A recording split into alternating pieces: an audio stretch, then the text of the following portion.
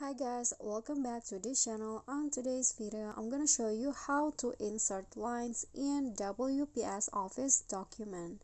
So as you guys can see here, I've already on the WPS apps and I'm going to just click on the plus icon and choose doc and choose the blank document, and here, okay, so just wait. Okay, so here I've already add the blank file on documents, and if you want to add lines or insert line, you just click on the, I don't know what is it called, so this icons right here at the left bottom.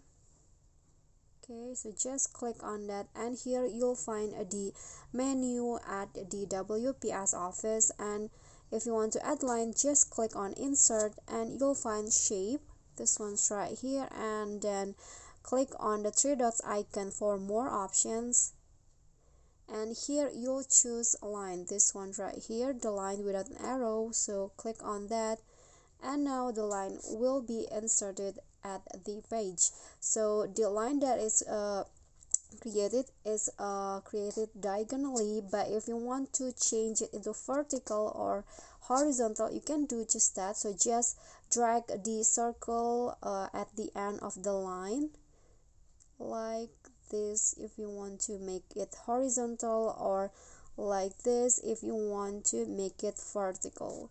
And you can also adjust the length like this just by dragging the circle again, for example like this if you want to make it short, but if you want to make it long, just drag until the bottom like this. Okay, so that's it how you can add lines in WPS Office.